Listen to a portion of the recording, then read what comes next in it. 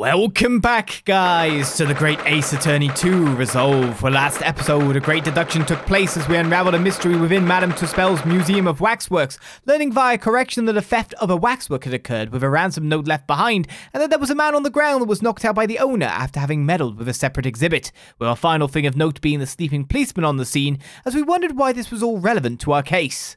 This correction did lead to us learning the missing waxwork's identity, the Professor, who 10 years ago killed many high-profile personages, including Baroque Van Zeek's older brother, who we now head to trial to face as we defend his friend. I can't believe it's been 6 months since I was last allowed to work in court.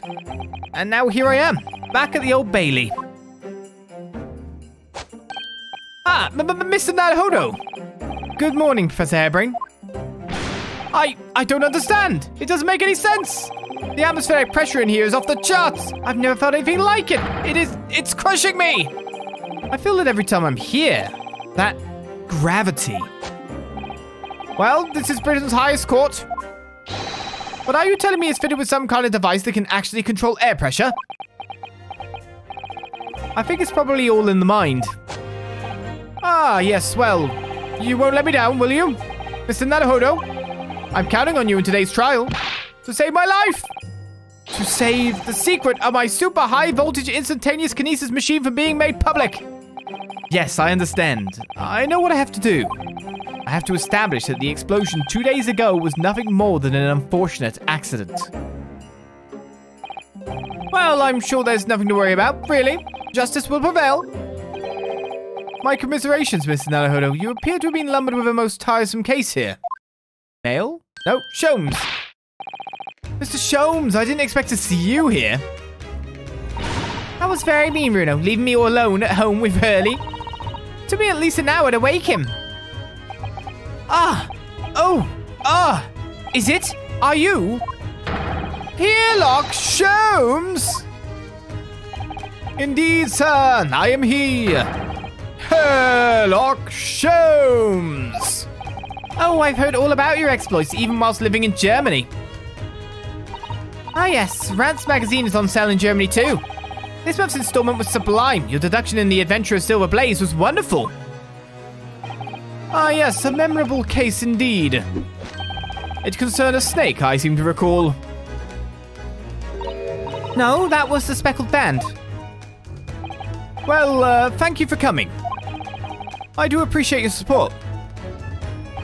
I'm sorry to disappoint you, my dear fellow, but I'm afraid I can't stay. Oh? I have urgent business at Madame Tuspel's. You mean your waxwork job? No, the waxwork abduction, of course. Madame has engaged my services. Ah, so you're trying to get to the bottom of that ransom note, are you? The week's wages depend on it, as does the safe return of the waxwork, naturally. As such, I intend to give it my undivided attention. Oh, well, never mind then. I understand. Of course, with my skills of observation and reasoning, resolving the matter will be as easy as proverbial pie. I shall return forthwith. For until I solve the case, I shall have no money to afford a pie of any description. Oh, then you must absolutely give it your full attention, Hurley.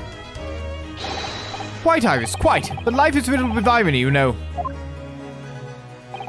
Whenever I give something my full attention, I have a quite insatiable desire for a pie. One of the universe's intractable mysteries, you might say. Oh yes, quite, definitely, absolutely, I totally understand. Is someone a little starstruck? I wish you the very best of luck, Professor Harebrayne. Why thank you. Before I depart, Mr. Naruhodo, a word in your ear, if you please. What's this about? As you have remarkably little grounding in science, I feel I ought to inform you. As compelling as the super high voltage instantaneous kinesis hypothesis may be, a practical implementation such as was attempted by the Professor of the Great Exhibition is quite impossible. But the Professor said the demonstration was a success. Yes, it would appear that he fervently believes it was. I've read Professor Bunnybrain's paper about it too, Bruno, and I have to say, I'm sure it can't be done. It could barely be done theoretically, let alone practically. so he's completely barking up the wrong tree. But how could an experiment that had no possibility of succeeding in fact succeed? That's contradictory. And it's that contradiction that will be at the heart of the trial, I've no doubt. What's that supposed to mean? Now, I must hurry along. I wish you the best of luck, my dear fellow. See you later, Hurley.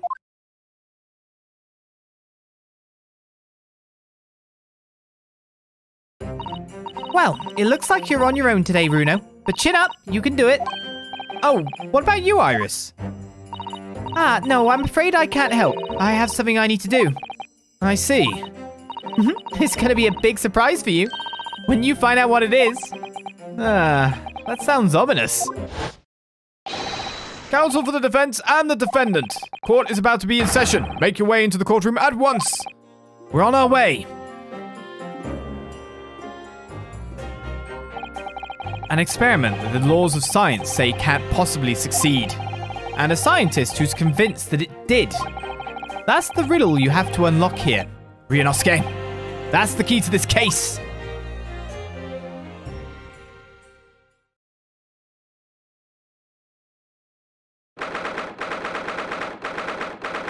So on the 23rd of October, our trial begins. And it's not Sasuke Natsume this time. In the name of Her Majesty the Queen, I hereby declare this court to be in session. We are sitting today for the public trial of Professor Harebrayne. I now call upon the counsels for the prosecution and defense to declare their willingness to proceed. The prosecution is ready. The defense is ready, my lord. I'm 6 months out of practice, and what's more, I'm without Suzaru-san today.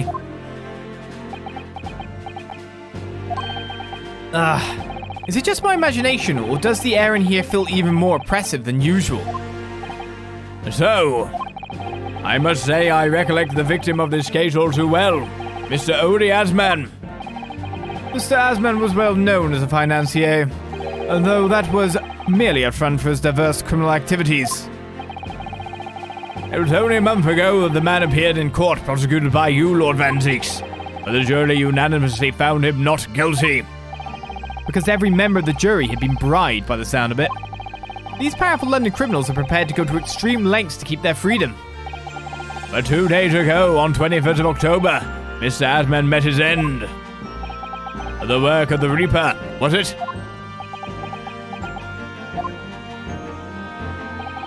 If that is how your lordship would describe divine retribution. But the fact remains that Mr. Asman's death was a direct result of the actions of the accused, Professor Harebrayne. Very well then.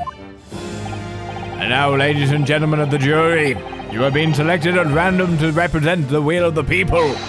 Are the 6 of you ready to fulfill your societal duty? I'm most gratified to have been selected to carry out this important civic duty, my lord. To have a man's fate in the palm of one's hand. Oh gosh, oh golly, it sends shivers down my spine.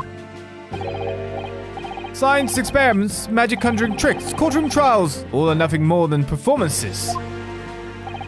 Any spurious scholar that defiles the reputation of science deserves to hang.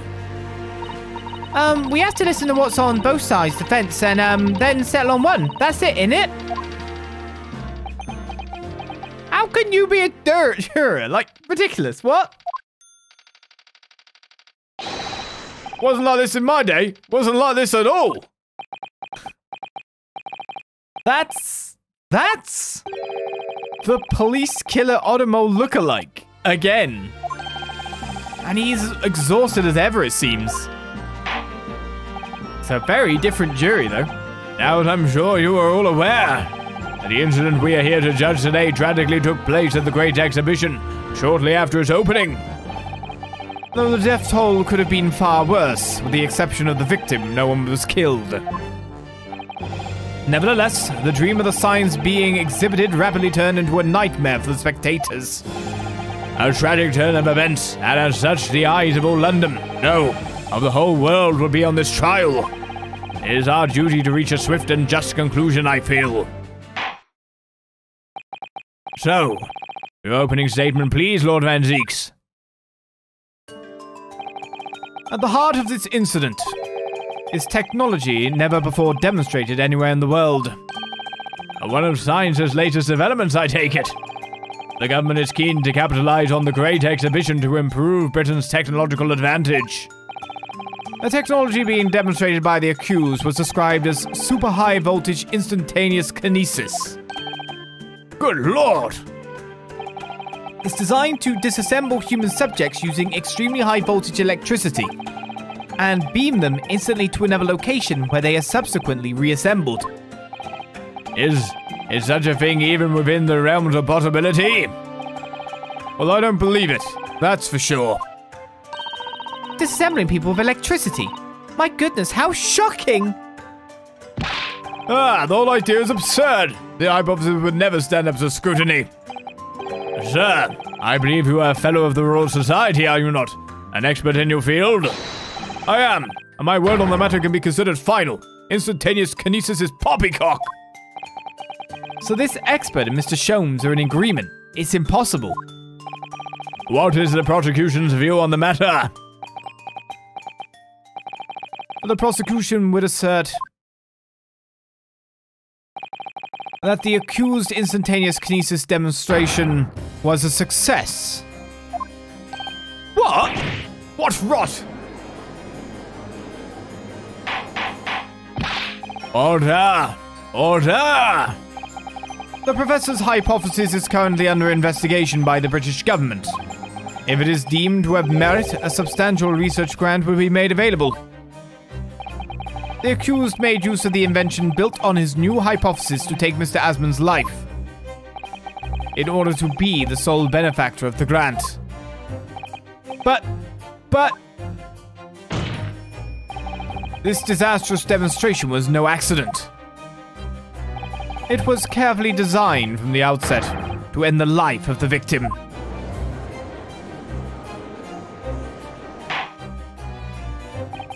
Thank you, Lord Van Zeeks. The prosecution's stance is clear. But you will now bring forth witnesses to substantiate your claims. Gladly, my lord.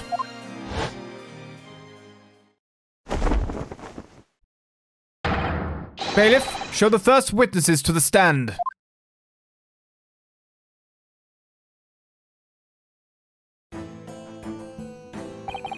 Witnesses, state your names and occupations for the court. Yes, sir. Tobias Gregson, Detective Inspector, Scotland Yard's Homicide Division. I was on duty at the demonstration on the day in question and in charge of the following investigation.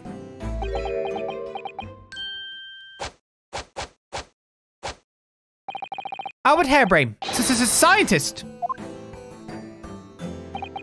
You were born in England, but have been carrying out research in Germany in recent years, correct? Yes, that's right. After graduating from university here in Britain, I went to work in Germany and made an amazing discovery. Which is what brought me back. I had to demonstrate my incredible hypothesis at the Great Exhibition. What you demonstrated was incredible, alright? An incredible explosion. But the science was a success. The instantaneous kinesis worked. Everyone saw it. They must have done. Yes, there was the terrible accident, but the demonstration of my hypothesis was a success. Well, that much is undeniable, as shown in this photograph taken by the forensic investigation team. This was taken inside the Crystal Tower, I take it. The centerpiece of the exhibition, no less. That's right, my lord. Seems the victim rammed straight into it.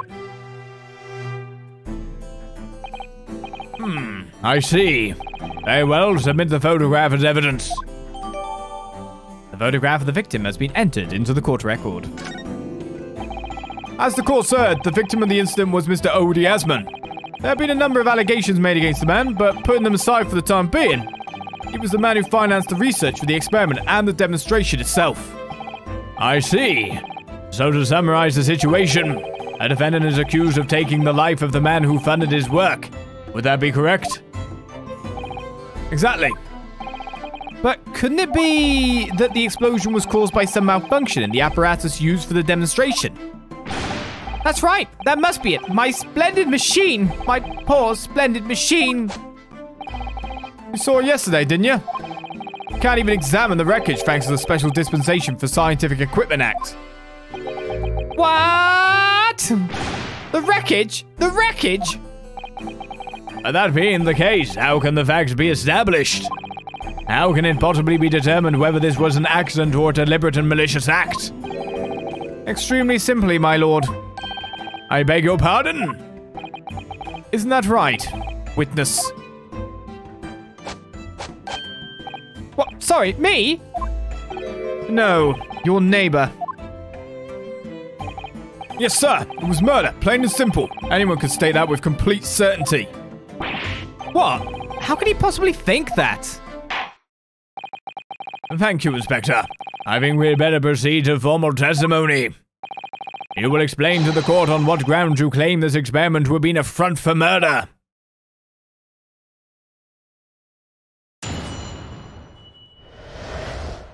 Affront for murder.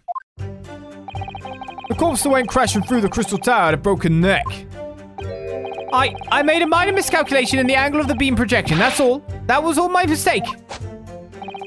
But the post-mortem examination revealed another injury, a fatal wound. There was a lesion in his chest where he'd clearly been stabbed by something sharp right in the heart. So the victim was killed before he went anywhere, and this fella's the only one who could have done it.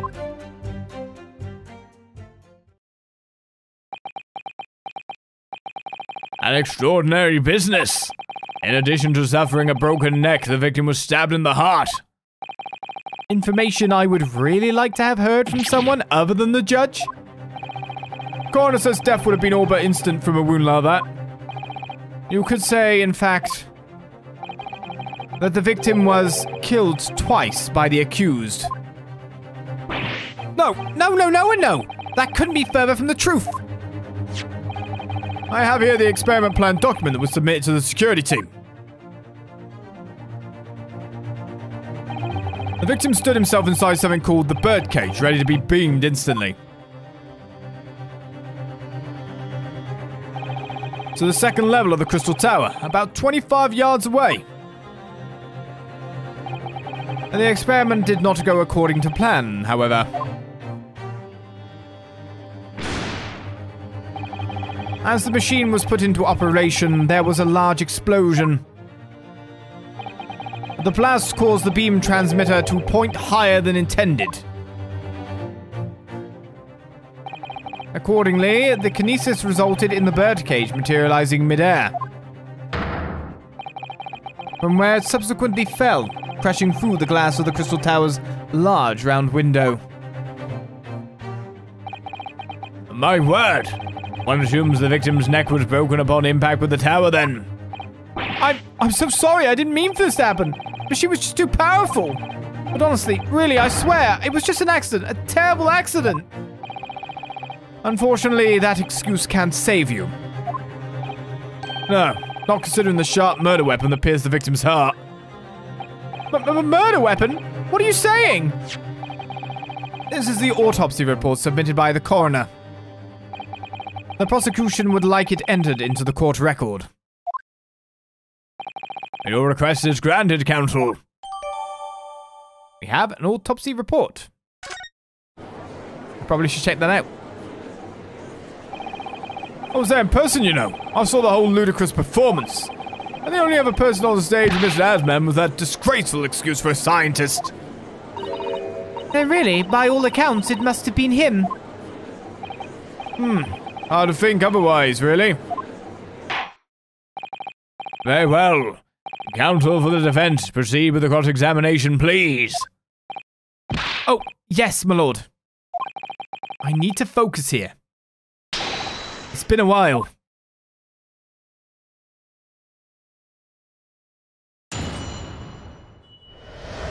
And so, affront for murder. That's what it was it? Before we start that, let's just have a quick look around. Amazing how his glasses somehow stayed on throughout all this. Okay, then. The autopsy report. Odie Asman, male, age 47, nationality British. Coroner was Courtney Stiff. Does that matter? Time of death, 21st of October, around 2:20 p.m. Not a happy birthday to him. Cause of death, hemorrhage of a wound to the chest that pierced the heart, inflicted by a sharp implement, so it was definitely that killed him.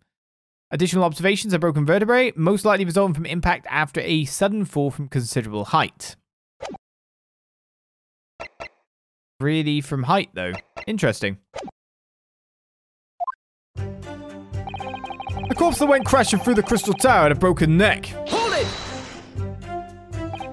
Are you suggesting that's because he fell from a considerable height? Exactly. Which highlights something else about this whole rum business. What's that?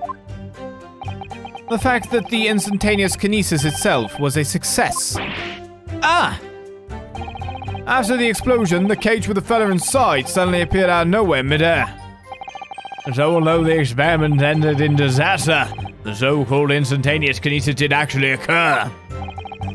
Remind us, Professor, what was the cause of the fatal disaster? I made a minor miscalculation in the angle of the beam projection, that's all. That was my mistake. Hold it!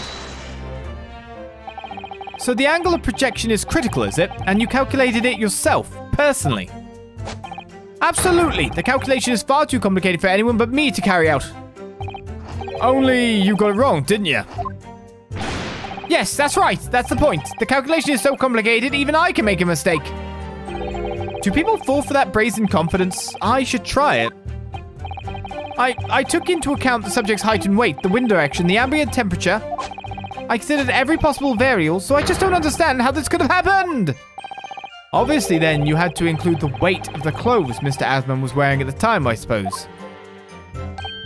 Ah! Crackling comets! The answer should have been free! So much for safety first.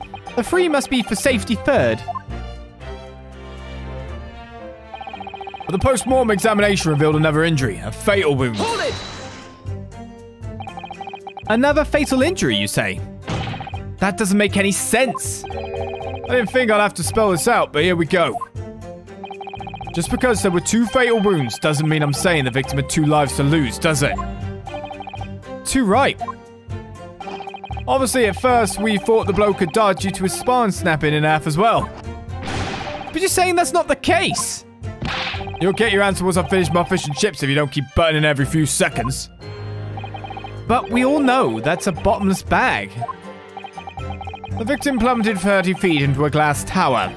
It would be reasonable to assume that as the cause of death. Right, that's what we all thought. But it was a red herring, wasn't it? Wasn't it? Yeah. There was a lesion in his chest where he'd clearly been stabbed by something sharp right in the heart. Hold it! The defense knew nothing of this crucial information. The prosecution received this report from the forensic investigation team only this morning. That was the first we knew of it as well. I can only apologize for the impossibility of informing the defense. Sarcastic and insincere. Thanks. So, what was the nature of this sharp object? Among the accused's tools that were in use at the demonstration, one is of particular interest. This. Ah, yes, that would appear to be some kind of screwdriver, wouldn't it, Counsel? There he is! My trusty little companion, Andrew! Andrew, of course. Ah, do you know each other already? He's one of my dear friends, like all my tools. I've named them all, you know. We're one big happy family. Andrew is my flathead screwdriver, of course. His brother, Michael, is a crosshead. Well, it would appear that your beloved Andrew had a red stain on his shank. Ah, that isn't... It's blood, beyond all reasonable doubt. No! And that's not all. A long, sharp shape of this Andrew fellow is completely consistent with the victim's wound. What? What?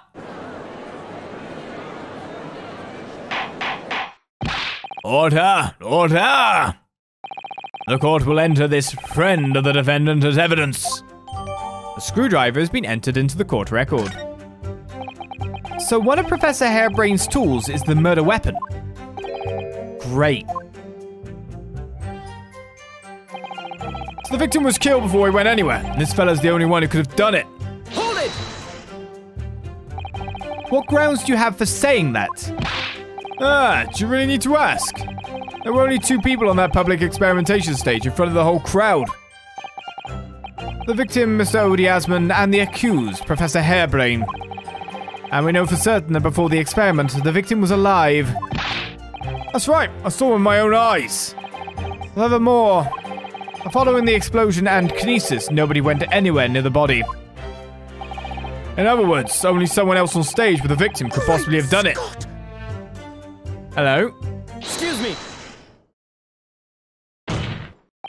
Professor Harebrayne, do you have some information that may be relevant here? Professor! Sorry! I was just calculating the optimum coefficient of electrolysis to separate molecules in the human body. And the witness stand is the best place for that? It seemed as though you might have something to say about Inspector Gregson's last remark.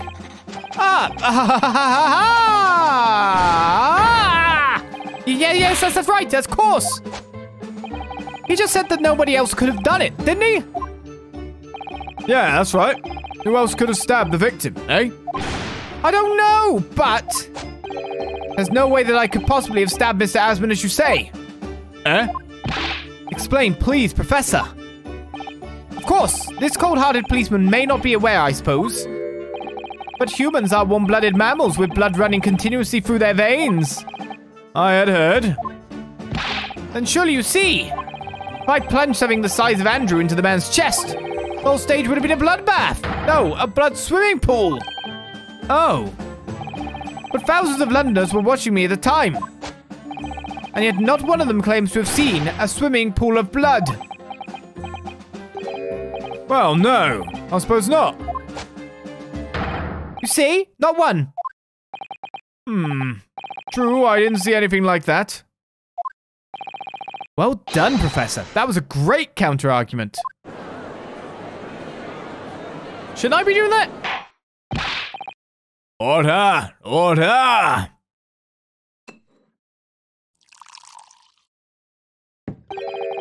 Pray forgive the discourtesy if I savour a drop from my hallowed chalice to accompany my old friend's adducing.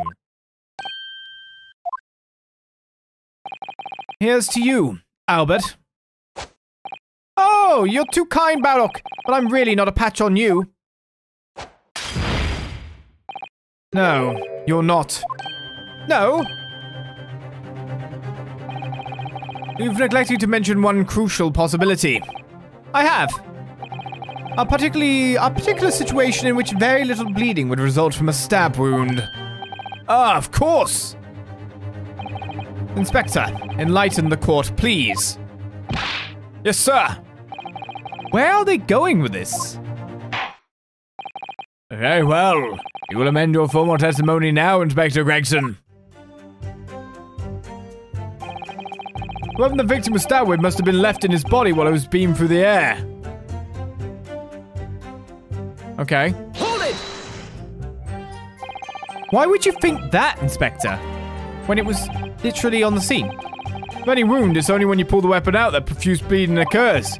Whilst it's still lodged in the body, it acts as a stopper source, for want of a better word. I see. You don't need a medical degree to be aware of this fact. It's common knowledge for any investigator. Why is Susanna Sam when you need her? If you ask me, this bloke masked what he was doing from view of his body before stabbing Asman in the chest. Then he beamed the victim off the stage with his fancy device, the screwdriver still where he planted it. I would never do such a thing, not with my precious tools. I would never use them for such dirty work. We only use tools for their intended purpose. That's common knowledge for any scientist. The fact remains a lack of blood at the scene can easily be explained, as the prosecution has demonstrated. I think I'm presenting the screwdriver to that statement then, by the look of it. That's all the testimony I have to work with. I had no idea the victim had been stabbed. That changes everything. Did Van Seeks keep that to himself until now on purpose, to gain the advantage? Oh well, I suppose all I can do is press these witnesses for as much new information as possible. I think we know what to do. but our time in this episode is running out. So this usually gives me a good chance to not present at this point in time, but be go away evidence, because we only just got that. We've checked out these, I know. We checked out this, we checked out this, we read that. So I guess now that I can check this out, I should probably do that. This is blood. Mr. Asmon's, no doubt. This is the problem with looking at murder weapons. Nothing else?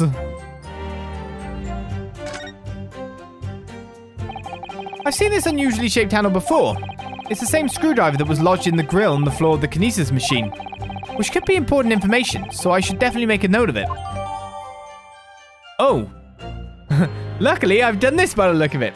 A metal screwdriver that was found poking through the grill on the base of what remains of the kinesis machine has a very distinctive handle.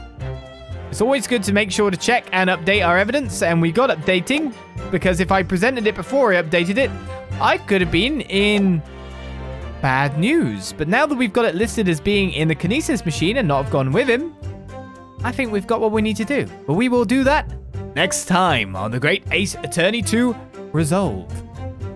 And we start to break down this case and still wonder what the hell the stuff in the Museum Waxworks was really about in the end of it. Let's find out more next time. I'll see you guys around. Bye-bye.